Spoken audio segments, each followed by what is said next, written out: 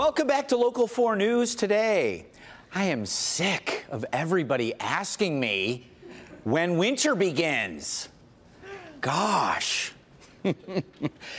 Tomorrow. Meteorological winter is December, January, February, but astronomical winter, the winter solstice, begins tomorrow at 10:59 when we see the Earth most tilted away from the sun, and that limits our daylight hours. We're down to 9 hours, 5 minutes, and that's the fewest hours, minutes of daylight of the year with that low sun angle. Again, it is 10:59 a.m. on Tuesday, 12/21/21, and after tomorrow, starting Wednesday, we actually sort of reverse the curse. We start to get a little bit more daylight per day. So good news always at the end of the tunnel.